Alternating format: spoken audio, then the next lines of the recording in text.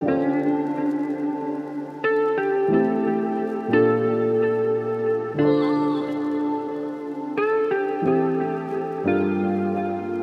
biggest amount of Vespas I ever seen.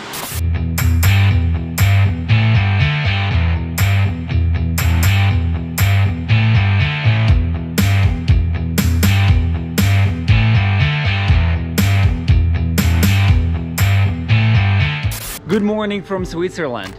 It's my third day here, and unfortunately today is the last day here, as tonight I'm going to Germany. But it's the most excited day for me because I'm going to Furka Pass. It's one of the highest ones and it has the glacier, so I'm very excited.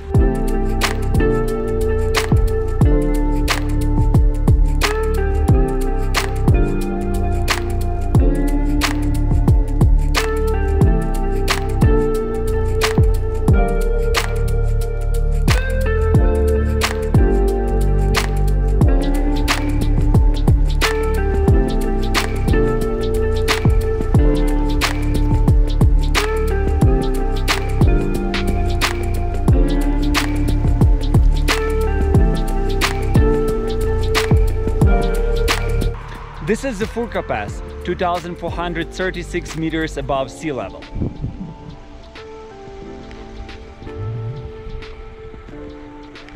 Look at this little cuties. Hello. Hello. I can't even see their eyes. Hey. Hello.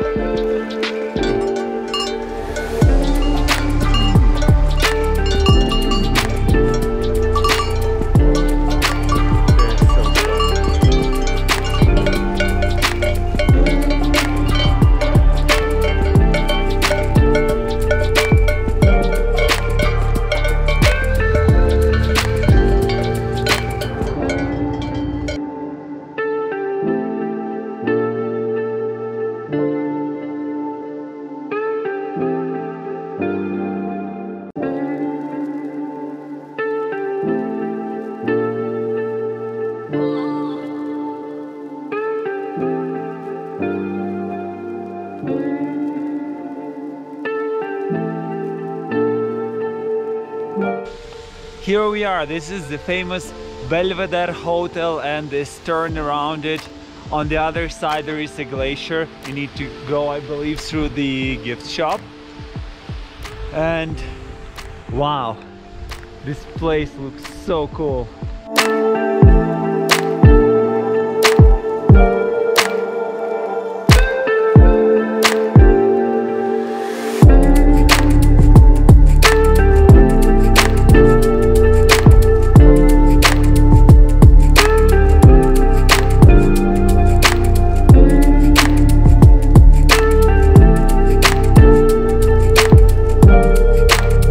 I was right. To get to the glacier you need to go through the gift shop. The entrance fee is 9 francs and it gives you the access to the ice cave that is further ahead.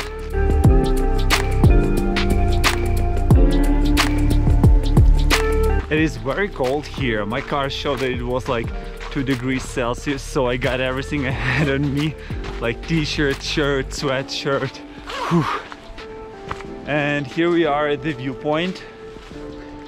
Behind me is the Rhone Glacier, and unfortunately it's melting and melting. I saw the picture of that being much bigger.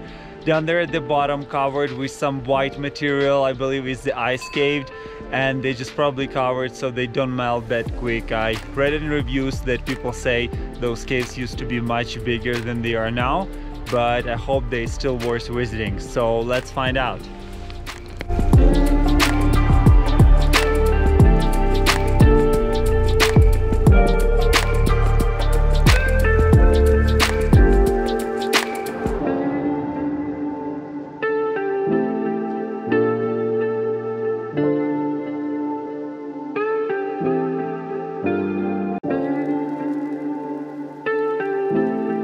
It is like a 7-10 minutes walk to the ice caves here.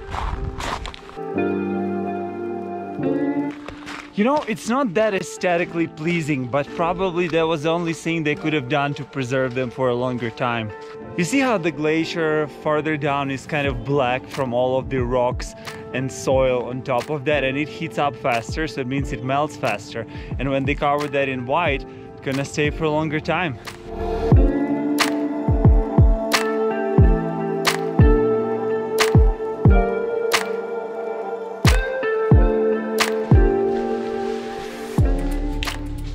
Wow, it's so blue.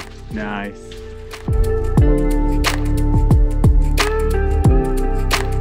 It's not a true cave because that white material is right above my head, so it doesn't create an ice cave. I hope the cave is somewhere further ahead.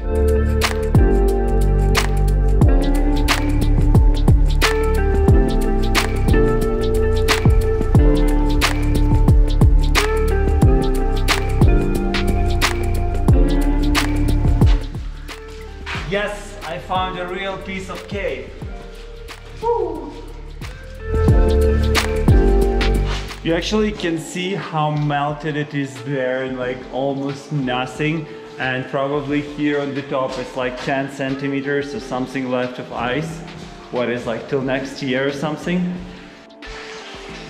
It's unbelievable how blue this ice is. I think like the color down here is kind of the most blue. There are some big cracks in here where the water is pouring.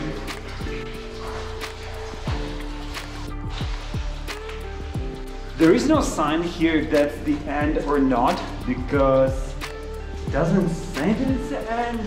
But if you see here, you can kind of crawl up there, but then I'm not sure if that's slippery or not. Look behind. Wow. You can imagine how big is a piece of ice above me. That's scary.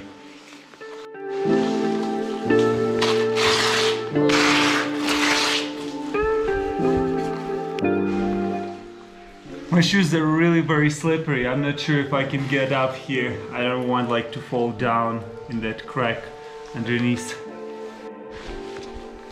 So I didn't go up there, and maybe I'll try to find another way to the glacier itself. But if that's it, just what was that, like 40 meters of like real cave, maybe even less. I'm kind of disappointed, honestly. I thought there's gonna be much more exploration here. I was driving along the Lake Lucerne and I had to stop because it's so beautiful. Switzerland, please stop. Like, why it's so beautiful here? I have to stop every 15 minutes. I'm not gonna make it on time where I want to because it's just unbelievable.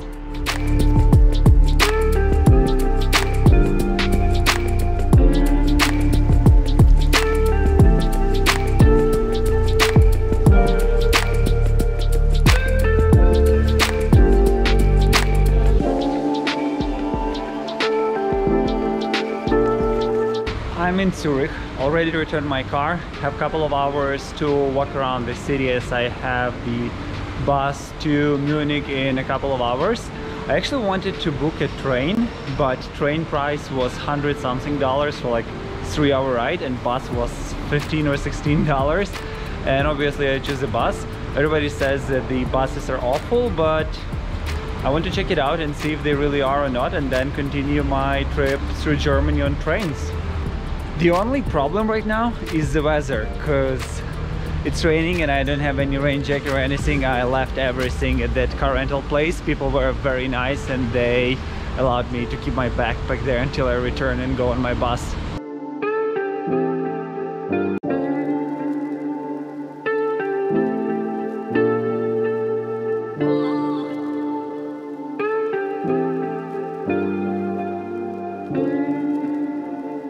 Rain situation got better, but I think it's still gonna be all wet. I think those tiny regular cobblestone streets are some jewelry shopping area. Oh wow, this is beautiful here.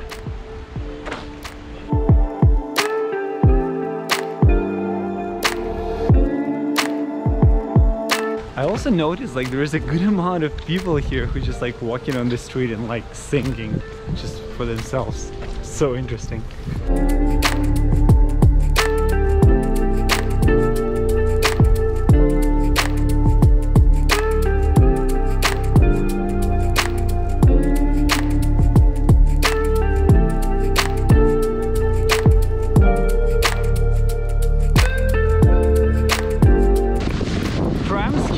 like every 2-3 minutes. The city is so busy, you always see them around.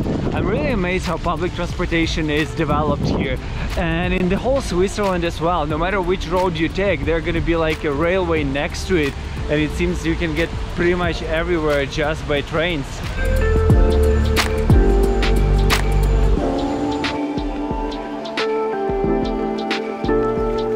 Also, I noticed that in Zurich, the biggest amount of Vespas I ever seen.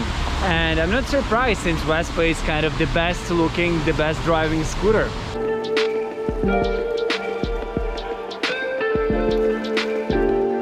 And that's it for this short visit of Switzerland. I am living in Zurich and I'm going to Munich right now. I'm very impressed. It was very quick pace of these 3.5 days here in Switzerland. All I can say, I just barely scratched the surface, and I will definitely be back and explore more of architecture and nature. This is my bus to München.